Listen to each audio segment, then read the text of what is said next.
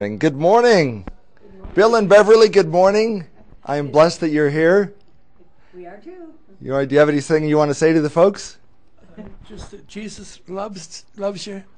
Jesus loves you. That's from Bill Hewitt, and every Thursday night at 7, he speaks of the book of John, teaches from the book of John. Why do you like the book of John so much? Because it explains, it paints pictures of what Jesus said and did, how he reacted with people, and how he reacted to him. It tells stories. Jesus loved telling stories, didn't he? I love the fact that God uses parables in the Bible to hide the truth from the learned and wise, but to reveal the truth to those such as little children. For it says in the Bible that in order to enter the kingdom of God, you must enter with the faith of a little child. And I just love the use of parables in the Bible to tell stories, because one of the things about stories is you kind of, as you listen to a story, especially one in the Bible, you kind of figure out, who am I in this story? And it's a great way to kind of apply truths in the Word of God to your own life. So, good morning. It's 9 a.m. here in Central Oregon, Pacific Northwest USA, and this is The Way. If you tune in later, want to watch the service again, you can go to our website and just find the link and watch it again. And very, very soon we'll also have it on, I keep promising to do it, I need to do that. We'll have an audio-only version of the live webcast here at Ephesians Vision Ministry in Bend, Oregon. The service that we were going to use to do that, we've pressed into service for another calling, and we had another ministry approach us, Provision Ministries, with just a hunger to teach the Word of God in foreign languages. And the first language we have is Japanese. Provision Ministries here in Bend, which is also using space in this building, just has a hunger to do this, and so it's their ministry. Ephesians Vision Ministry is providing the infrastructure and the IT support, and we provide the computer and the internet bandwidth and so on and so forth. And so they pay us for that service, and we're glad to do it. We just jumped at the chance because it's something God's really put on our heart too, to spread the Word of God. The Word of God will be preached to all nations, and then the end will come. That's what it says in the Word of God. So we just have the hunger to go out and make this. There's some things that I don't know if you have this. I know Bill and Beverly probably do, but you just go through seasons with God where it's like he's kind of, I don't want to say harping on a theme, but there's just a central theme on what he's trying to get to you. And one of the things he's telling me right now is to go and make disciples of all nations. He said, go. He said, go and make disciples of all nations. I spoke to one pastor who said, well, I believe that the people will drive by the church and they'll see all the cars in the parking lot, and they will be compelled by the Holy Spirit to be drawn in. And that will happen. But Jesus, in the Word of God, says, go. Go and make disciples of all nations. I'll bet if you think back in your own life, somebody at some point came up to you. Somebody went. Somebody followed the Great Commission and go. They went. They came up to you, and they explained the gospel, or they planted seed, or they watered the seed of the Word of God, and it sprouted in your life, and you accepted Jesus Christ. Chances are that you probably weren't driving by a church and said, well, I think I need to go in. That does happen, but Jesus said to go. And so that's what we want to do. We want to go and make disciples of all nations. And we have a Japanese stream. It's audio only teaching. We do have a person that's available to us here in Bend that grew up in Japan, was born and raised in Japan, and lived there till she was 19. Then she went to, I believe, the University of Montana, and met her husband there. And they got married, and they now live in Bend, Oregon. But the cool thing about having her here is apparently there's certain aspects of Christianity which do not have a direct translation in Japanese, such as the Holy Spirit, such as baptism of the Holy Spirit. And so you need somebody who understands that culture to teach that truth that is in the Word of God, because if you just, there's no direct translation. And so she has to figure out a way, knowing that culture, to explain that concept. And so we're blessed to have her there, and we believe that Japan is one of the ones we want to reach out to, especially with the tsunami and the earthquake. We did an interview the other day that was arranged by the International Association of Healing Rooms in Spokane, Washington, with the head of the healing rooms in Japan.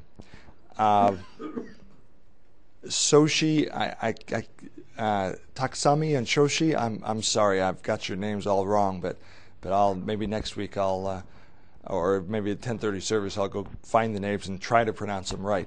Beautiful people, and we did a Skype phone call with them and listened to their heart about Japan. And one thing that she said that stuck with me was that she's praying for revival in Japan. And she said that revival will come to Japan not how you as a Western church think it will. In other words, don't come in with a preconceived notion of this is how God's going to work. This is how God's going to work in Japan. It's better to go to the people of that culture and say, what does revival look like to you? How can we come underneath you and support you? How can we work with you as brothers and sisters in Jesus Christ to bring that revival about? And so we partnered with them as prayer partners for the healing of Japan and for the revelation of the kingdom of God to Japan. And Japan is one of those countries that understands kingdom because they've had kingdom rule in their past. So, and right after we did that, then Provision Ministries came to us and said, well, we want to do these foreign languages. Well, which one do we start with? Well, why don't we start with Japanese? And so it's like, God's opening these doors, and it's just amazing how God works. If you want to have excitement in your life, if you're bored with your life, and you just want to have, in Disneyland they call it an e-ticket ride. E-ticket ride are those big roller coaster rides where it's just really, really exciting, e-ticket excitement. Then develop a relationship with Jesus Christ, and you will not be bored.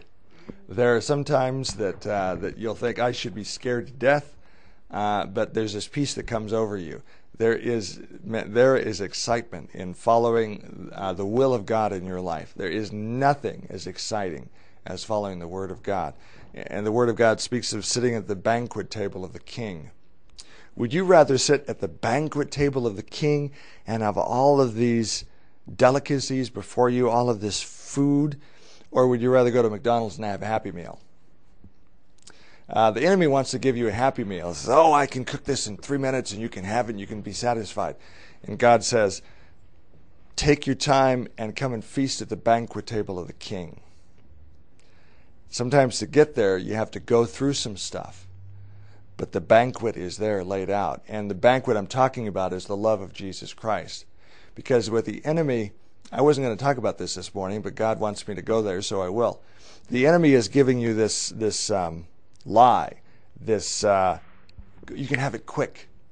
There's certain things about God and certain things about the enemy that as you've exposed to them over time, you see certain characteristics. And the enemy always wants you to take shortcuts. I'll take shortcuts. You can have it now. You want to be loved. This he says to women and men, but especially women and young ladies. You want to be loved? Just sleep with the guy and he'll love you. Well, that's not what he wants, but that's what she needs in a relationship. And so the enemy is saying, you want it quick? We can do it now. And here you go. And God is saying, no. That's not what I have for you. I have for you a love like the banquet table of the King. But sometimes the journey to get there isn't microwave. It's cooked in the oven. And the banquet is laid out before the King. But sometimes the journey to get there isn't just going through the drive-in. Sometimes you have to go through some stuff. But once you get there, the banquet of love in Jesus Christ is well worth it. So, welcome this morning. We're going to be speaking in Isaiah this morning. Isaiah chapter 1, verse 11, and Isaiah 56, verse 1. And glad to have you with us today. I think we'll just get right to the preaching of the Word of God. Oh, Lord, let's pray first. Lord, I just pray for the words of the Holy Spirit. God, the Word became flesh. The Word became flesh. Lord, I pray this morning that we will see you revealed in your Word. Lord, I pray that the words I speak this morning are not the words of a man, but are the words from the Holy Spirit. And Lord, it's not anything I've done to deserve it, but God, it's just being a willing vessel to allow God to work through me and through the words that I use. And Lord, even this morning, you're giving me stuff that I hadn't even thought about talking about, and yet we're going down this, some people call them bunny trails. Some people call it spirit-led. So Lord, as we go down these bunny trails this morning, Lord, we're following the leading of the Holy Spirit of God. For Lord, we know that it is your will to see the captives set free. We know it is your will to see the sick healed. We know it is your will to see the lost saved. For Jesus said, I have come so that no one will be lost. It is the will of God that all come to the saving knowledge of Jesus Christ as Lord and Savior. Lord, speak to us today. Speak to us today. John said in the book of Revelation, churches, listen to what the Spirit of God is saying to the churches. Listen to what the Spirit of the Lord is saying. Sometimes the Spirit of God speaks in a small whisper. Let us to be attuned to what the Holy Spirit is saying. In the name of Jesus Christ, amen. This is going to be an interesting sermon because it's like I sit down and say, okay, God, what are we going to talk about? And I get something and I turn to another page in the Bible and there's something else. And even this morning now, as you really open yourself up to the Holy Spirit, he just kind of pours out of you. And I think one of the reasons he does that is to teach us how to rely on the Spirit of God. And you can say, okay, well, how do I know it's the Spirit of God leading me and not my own flesh? To be Spirit-led and you go down the path that you believe the Spirit is going, and then you see miracles happen, you see amazing things happen, you see people being set free, then you know it's from God. You look at the fruit. A good tree will produce good fruit. When you're Spirit-led, it's the Spirit of God leading you, it's the water of life from Jesus flowing through you. Then Jesus said to the woman in the well, you drink from this well and you'll thirst again. You drink from me, and the living water will flow through me. That's what I'm trying to say. Let me give you an example in my own life where that happened. Part of the fruit of the Spirit is discernment, gifts of discernment, words of knowledge. And we're not trying to tell people's future, although sometimes that does happen. But words of knowledge happen. In the New Testament, 2nd chapter of Acts, the apostles would move in words of knowledge, where somebody would come up to them and Paul or Peter would look and give them words of knowledge just based from what God was telling them. Jesus said, I only do what I hear the Father saying. Jesus spent a lot of time in prayer. I think prayer is key to getting tuned in to what the Spirit of God is saying. Jesus said, I only do what I hear the Father saying. Jesus also said, greater works than I did, you will do in my name. Jesus said, I only do what I hear the Father saying. So how do you hear what the Father is saying? How do you hear what the Holy Spirit is saying? One of the ways is you get in the Word of God and pray. So let me get back to my story. I walked up in front of this church, and we were asked to come forward with words of knowledge, and I can't even remember what the first word of knowledge was. And so I gave my word, and then I was going off the stage. God said, "We're not done yet. Go back." So I turned around and went back to the podium, and the pastor said, "Well, what's going on?" I said, "Well, I'm not done yet." He said, "Okay." And I really, Carl Borovec at Celebration Church was where this happened. And so, Carl, if you're watching, I really appreciate you being open to allowing your people to be led by the Spirit. I said, "There's somebody here that needs to hear a word of God." And I just had this real urging in my spirit that somebody there really, really needed to hear something. And so I looked through the crowd. And the very last girl, just to my left, in the very, very last chair, right to the front, she was there, and she was kind of almost highlighted. And it looked like she was going to cry. It was just like there was almost like a spotlight over her, and she just stood out among the crowd. There wasn't a light that shone from heaven, but I looked at her, and God said, "That's who you want to talk to." And so I pointed my finger at her, and I said, "God wants you to know that He loves you. God wants you to know that He loves you." And she just burst out in tears, and she couldn't stop crying. And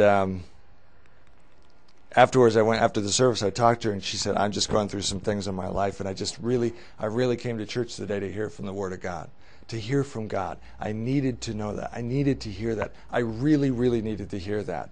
Now, if I had not been obedient and turned around and went back, and might have looked foolish because I didn't know what I was doing. I just knew that God said, "You're not finished yet."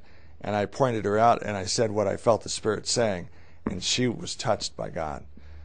Now, if I hadn't done it, hopefully God would have found someone else to do it. But I believe there are times where God wants to use you and use people that they're too afraid that they'll look foolish. They're too afraid that, well, I don't know the Bible good enough. I might misquote the Scripture. People might think I'm weird. Maybe I just won't say it. And the Spirit of God is quenched. Do not grieve the Holy Spirit. The Spirit of God, it's the will of the Lord that all be reached and none be lost, and all come to the saving grace of the knowledge of Jesus Christ. So allow yourself to be used by the Spirit. As you walk in a Spirit-led life, over time, it's like a friend. When you get to know a friend, you know that friend's characteristics. Have you ever had somebody, and I had this happen to me once, somebody sent an email in my name. They forged it, put my name on it, and sent it out. This was a workplace that I was working at. And other people that read the email said, "Well, we knew it wasn't from you because it didn't sound like you." And as you walk in a Spirit-led life, you know over time the character of God. You know what He's going to say. You know the tone of the conversation. You know His character. You know Him. Jesus said, "The sheep know my voice, and they will follow me." The sheep know my voice, and they will follow me. As you walk with God, as you immerse yourself in His Word, you will know the voice of the Master. The sheep know my voice, and they will follow me. There was something inside of you. God created this place for the Holy Spirit because we are flesh and we are spirit. We were born first of flesh, but as Jesus was talking to Nicodemus said, how do we enter the kingdom of God? And Jesus said, "You must be born of the Spirit." Flesh gives birth to flesh, but the Spirit gives birth to spirit. You must be born of the Spirit. So we are actually two entities here. We are a flesh body, but we are a spirit man as well. There's a Holy Spirit. There's a spark of life inside of us that is God-breathed. When God breathed life into Adam, he breathed life into Adam. The breath of God went into man, and life came into man. Because the very essence, the very breath of God, the wind of the Holy Spirit breathed on man, and it came to life. Holy Spirit is still on this earth today, looking for who will be used to expand the kingdom of God. That all I said up till now has been stuff that God just put on my heart. Now I'm going to get to the sermon today. One of the things that, take a look at the time here. Okay. There have been so many natural disasters and calamities and tornadoes and hurricanes and that have really impacted the United States. And interestingly enough, it happened right after our president decided not to side with Israel. And there's a lot of people saying that it's God's judgment on the United States for not standing by his chosen people, by the people of Israel. What I want to speak about today is not about the judgment of God, but what happens to nations and a people that abide in God. One of the numbers that God continually puts on my heart is 111. We're going to New Zealand November 1st, 2011. And 111 is just a number that God's put on my heart. So let's go to Isaiah chapter 1. And I want to start in verse 11. The multitude of your sacrifices, what are they to me, says the Lord? I have more than enough of burnt offerings, of rams and of fattened animals. I have no pleasure. I have no pleasure in the blood of bulls and lambs and goats. People think that God is just this bloodthirsty, vengeful God that needs a Prozac, and he's just there with an attitude, and he's there, well, how can I hurl lightning bolts at my people today and test them and make them jump through hoops, and if they're good enough, then I'll let them in the door. That's not what God says. God says, I have no pleasure in the blood of bulls and lambs and goats. When you came to appear before me, who has asked this of you, this trampling of my courts? Stop bringing meaningless offerings. Your incense is detestable to me. New moons, Sabbaths, and convocations, I cannot bear your evil assemblies. When Jesus was on earth, and the Pharisees and the Sadducees were testing him, it says in the Word of God, and Jesus saw their heart. They would come and they would test him, and can you heal on the Sabbath? Because the law says you can't work on the Sabbaths. So if you heal on the Sabbath, you're working on the Sabbath and you're breaking the law. And Jesus, when they would bring this test to Jesus, and Jesus saw their heart, because inside, they weren't interested in following the law. Their heart was to trick Jesus Christ into disobeying the law and proving then that he wasn't the Son of God and he wasn't who he said he was. And Jesus saw their heart. He saw that the intention in their heart was evil. Their intention in their heart was to discredit the Son of God and not to follow the law. It was to just use to trick Jesus. So God says, I cannot bear your evil assemblies. They have become a burden to me. I am weary of bearing them. And so many times I think when we go to church,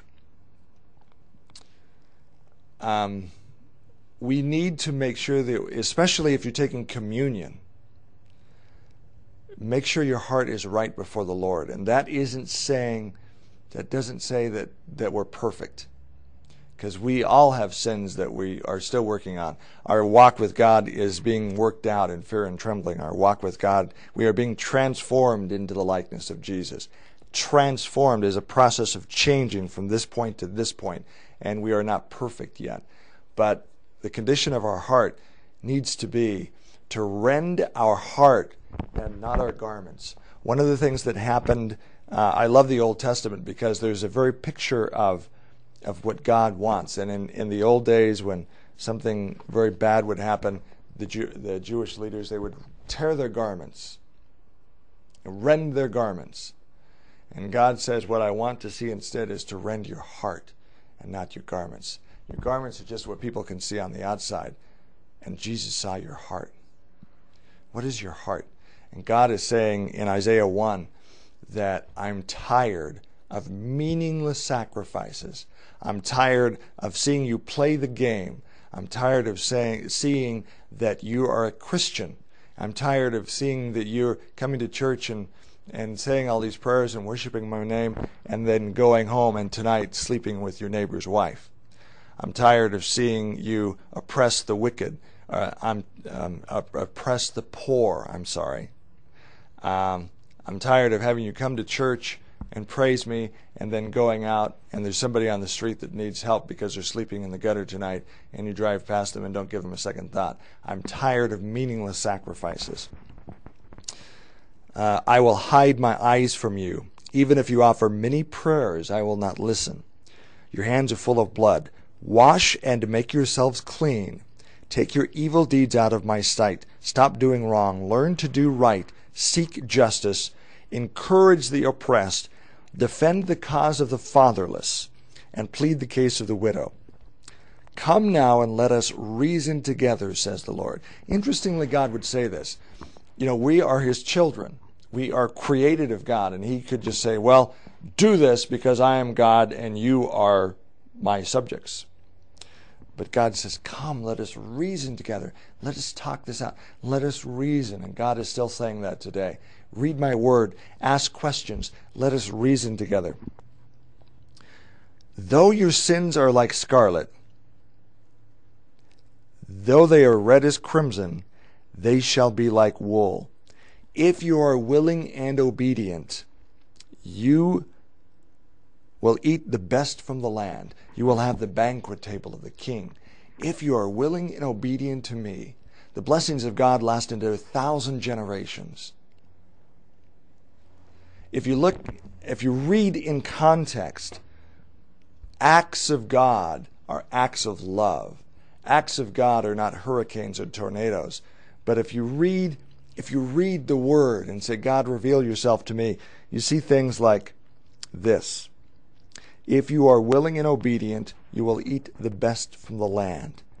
But if you resist and rebel, you will be devoured by the sword, for the mouth of the Lord has spoken. Let's talk to parents now. If you have a child that is just disobedient, just does whatever they want, what is your response? How do you feel as a parent? I've given this child everything. I've given this child food, clothing, education, and they just come and they want more and more and more. And they don't respect me. And let's say they speak ill of you in front of people and just don't show proper respect. What is your attitude towards them as you're the parent and they're the child? Okay? So what do you think God's attitude towards us is as we constantly rebel against him, as we blaspheme his name? And it's like, I am not going to continue to buy stuff for you if you're just going to continue to go out in public and speak ill of me. It's the same with God. Read again this. If you are willing and obedient, you will eat the best from the land. Praise God. Let us move ahead to Isaiah 56.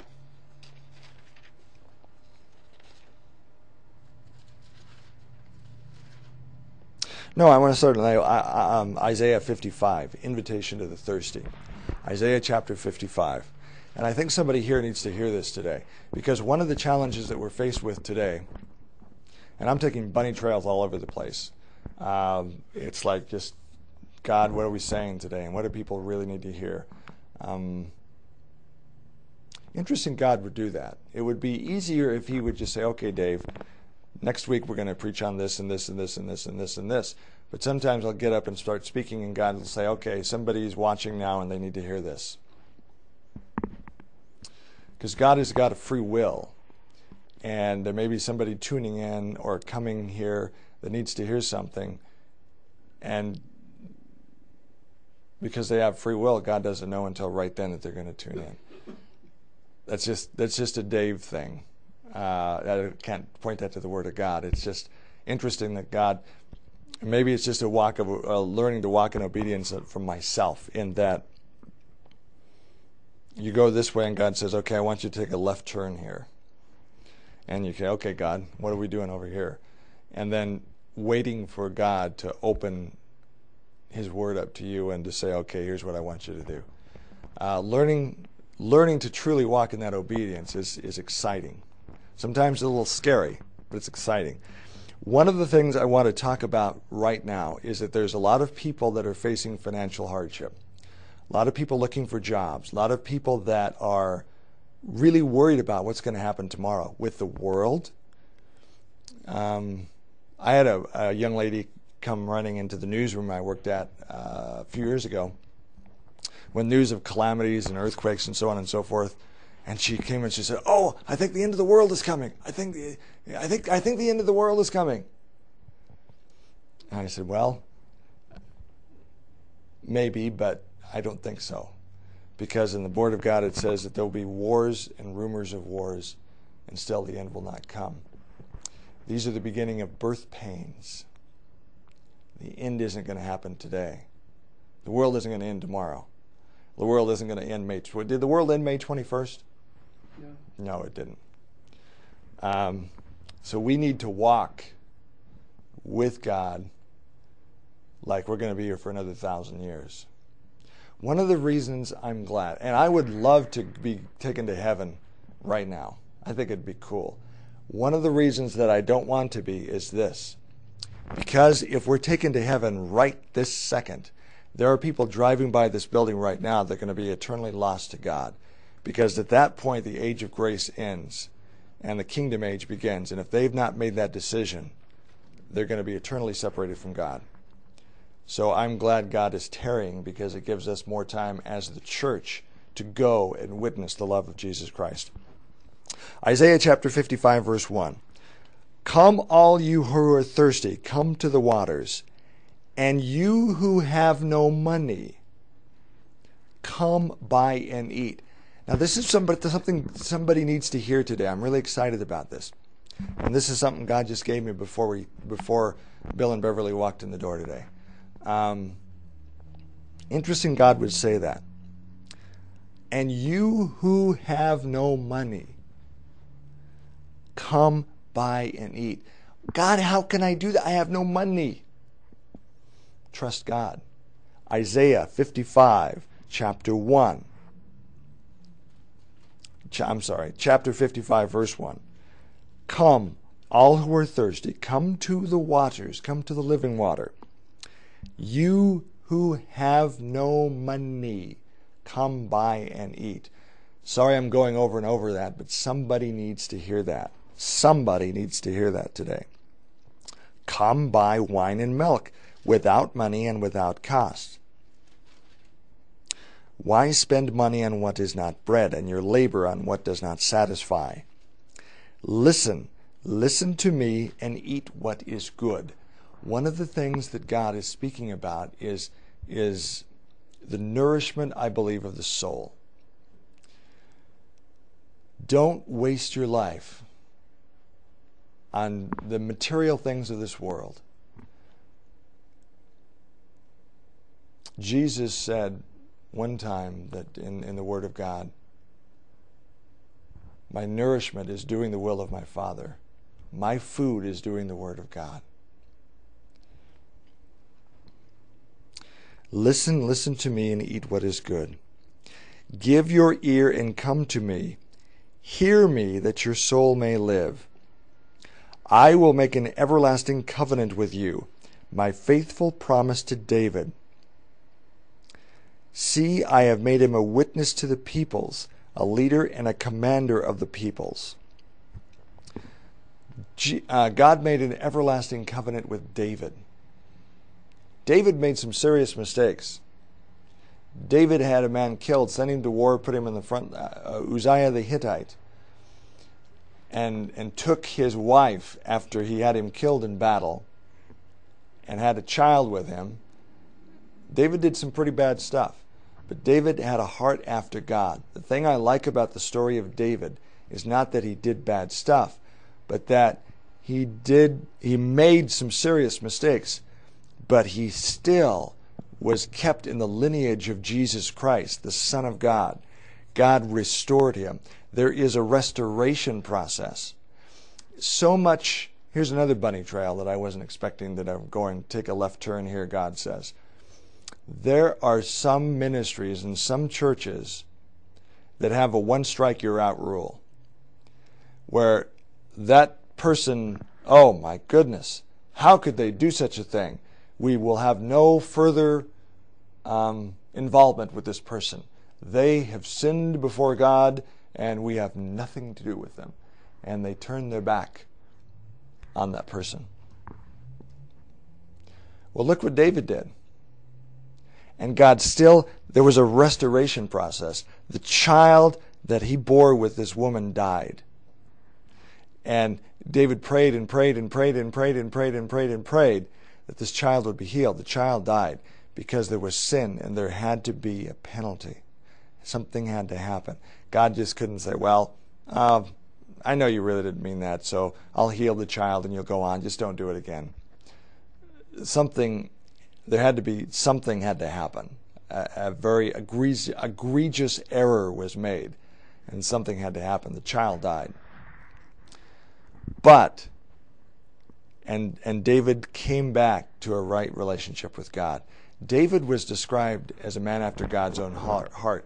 Read the Psalms and Proverbs that David wrote, and you get a picture of a man crying out to God and pouring his heart out to God, even during the trials and tribulations of life. So there is a restoration process.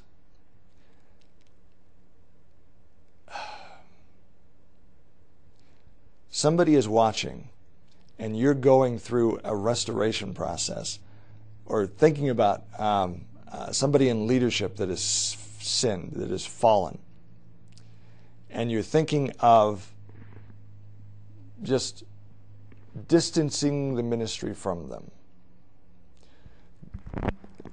Look to the Word of God, because there is restoration.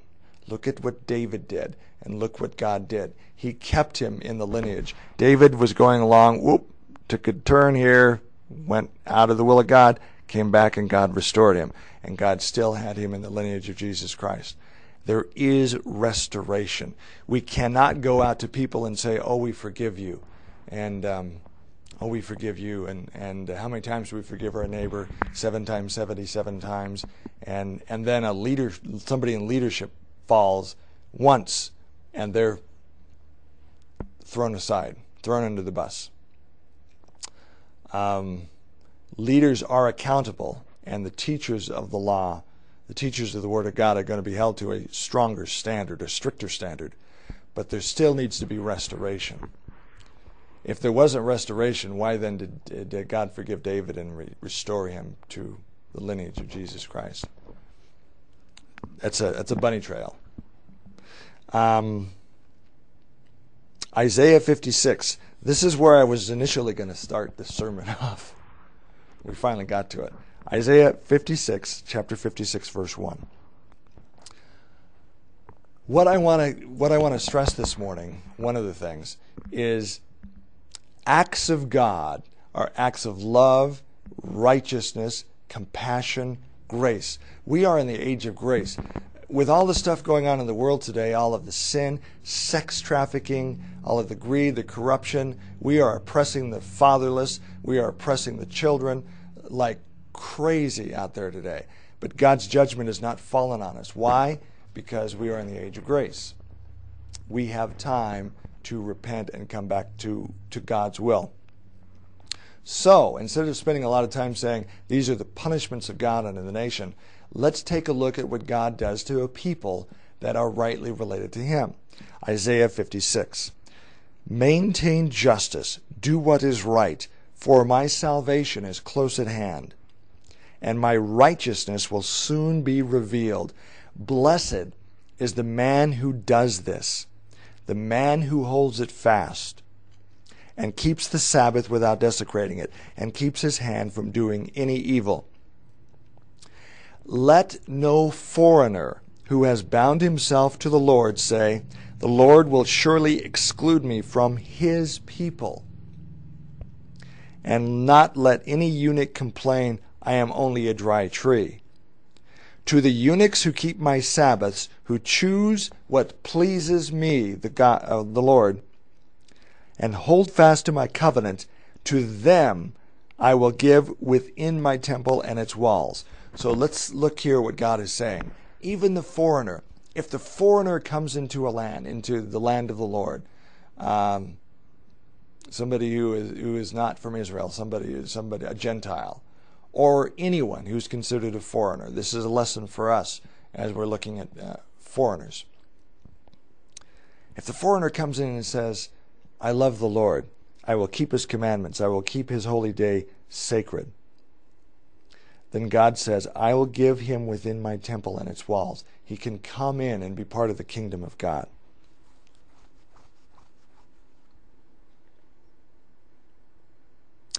To them I will give within my temple and its walls a memorial and a name better than sons and daughters. Wow. So the eunuch, and you all know what a eunuch is. He's just a caretaker he has no way to procreate, and he was safe. He could take care of the wives, and the king didn't have to worry about if there was going to be a problem because he was a eunuch. So he had no seed within him to procreate. He was lesser, I guess is what I'm trying to say, lesser than a real man. And the foreigners, he's not a blood kin. He's not of us. He's not of this people. He doesn't belong. He's a foreigner coming into the kingdom of God. Look what God says. To the eunuchs and to the foreigners, I will give them within my temple and its walls a memorial and a name better than sons and daughters. Look at this. You want to talk about the acts of God. You want to talk about the acts of grace and compassion. Read that scripture and tell me God doesn't have a tremendous amount of grace and compassion. I will give a name and a memorial better than sons and daughters to the foreigner and to the eunuchs who come in and proclaim my name and keep my Sabbath day holy. To him who hears my voice and follows me, I will give a memorial better than my sons and my daughters. Wow. That's a good word. That's a good word today. If you've been involved in drugs or sex trafficking or whatever, and you know in your heart that that's not right, and you say, man, this is killing people, and this is hurting people, and I want to come into the kingdom, but I can't because I've done too many wrong things. Go to Isaiah 56, starts at verse 3 and goes to verse 6. To them I will give within my temple and its walls a memorial and a name better than sons and daughters. And I'm not trying to lessen the sin of the people I've talked about, but what I am telling them is that as they give up that lifestyle and come and rend their heart before the King of Kings and Lord of Lords and say, I want to be in the kingdom of God. I know this is wrong, and God, please forgive me. God is saying, I will forgive you, and you have a place in the kingdom. Hallelujah. Praise God. Isn't God awesome? Isn't God wonderful? The love and the grace and the compassion of God just never cease to amaze me. I will give them an everlasting name, and that will not be cut off. And foreigners who bind themselves to the Lord to serve him, to love the name of the Lord, and to worship him, all who keep the Sabbath without desecrating it, and who hold fast to my covenant, those I will bring to my holy mountain and give them joy in my house of prayer. Jesus said his Father's house will be a house of prayer. And here he's talking about eunuchs and foreigners and whatever, and people that love the name of the Lord, worship his holy name, keep the Sabbath holy, hold fast to his covenant. Those I will bring to the holy mountain. Those I will let go into the Holy of Holies. Those can enter by the blood of the Lamb. When Jesus was crucified, the curtain in the temple was torn asunder. Everyone had access to the Holy of Holies. Before that happened, there was a sacred ceremony where the Holy of Holies was shrouded off with a curtain, big curtain. You could not enter and see God, because if there was sin in your life, you would die. In fact, when the priests went in, they tied bells to their feet so they could hear him moving around, because if that priest had sin in his life that hadn't been atoned for, God would strike him dead. And they tied a rope to his ankle so they could pull him out if God killed him because of sin.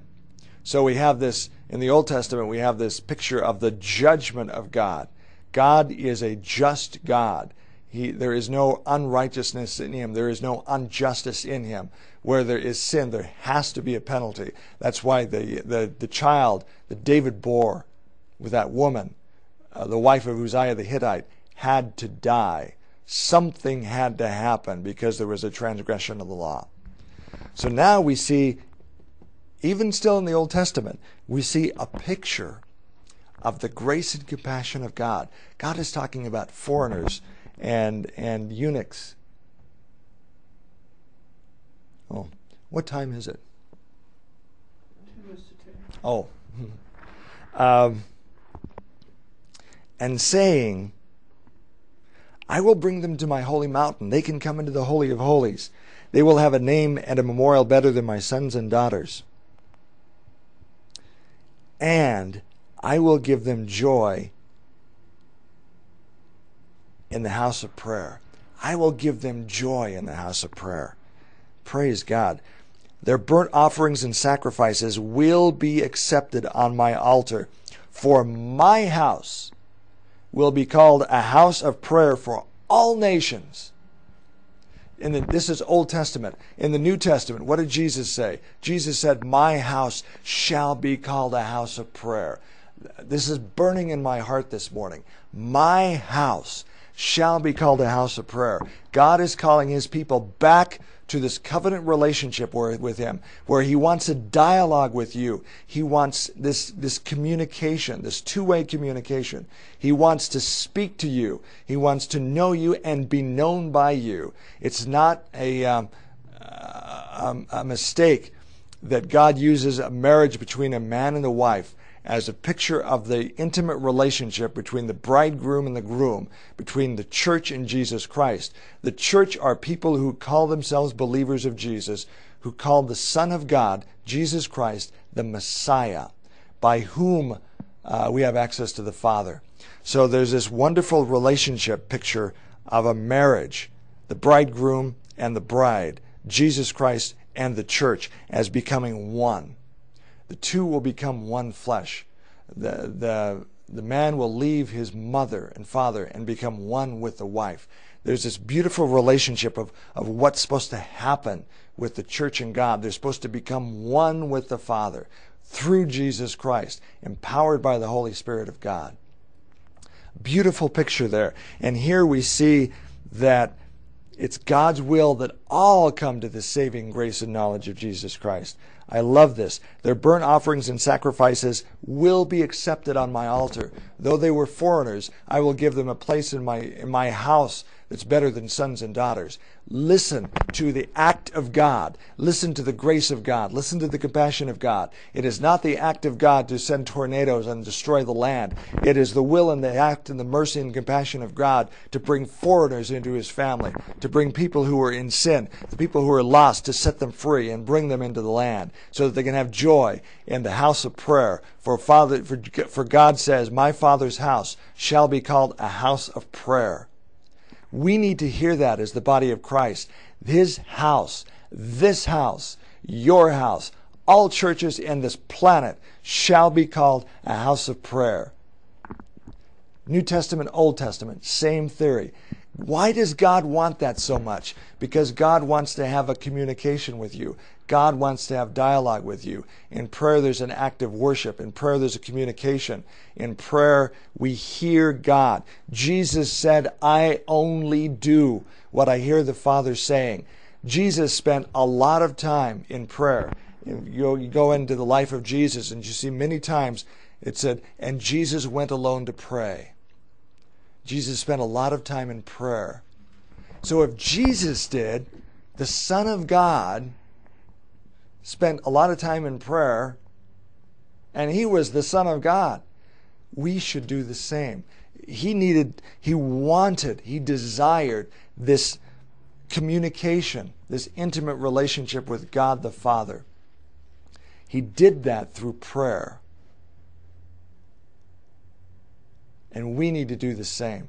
Jesus, when he went in to clear the temple, when everything was in disarray and things kind of got off track, when he said, we need to go baseline here, we need to go back to what's important, he said, not my Father's house will be called a house of worship, or a house of teaching, or a house of preaching, or a house of evangelism.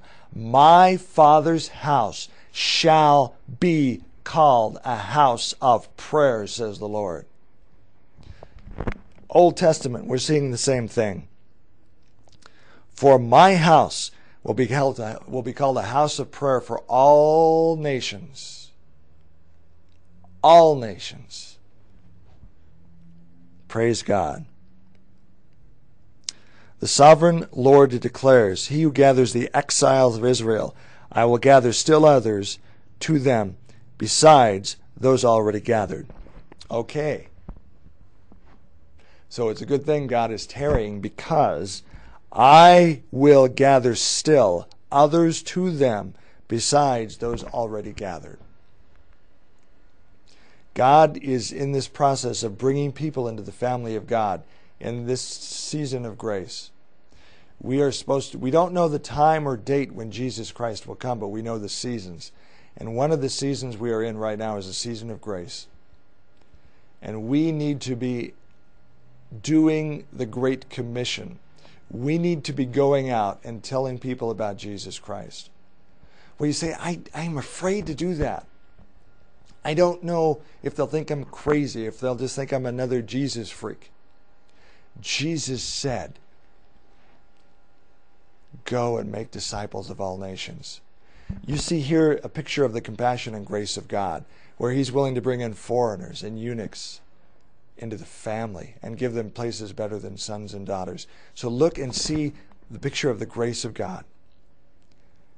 Should we not also have that same compassion, that same grace for those who are lost?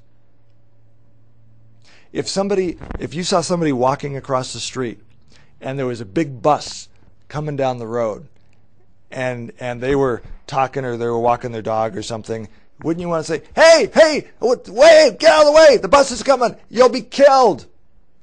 In this life, we act, and sometimes we'll run out and push them out of the way because we see the bus coming.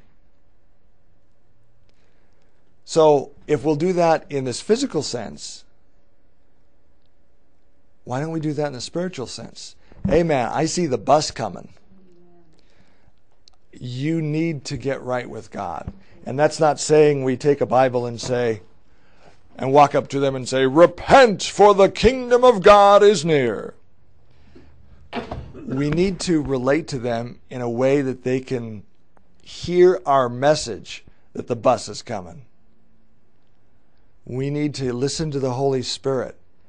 How do I tell your message? In love. Share the truth in love. Took a lot of bunny trails this morning. Covered a lot of ground.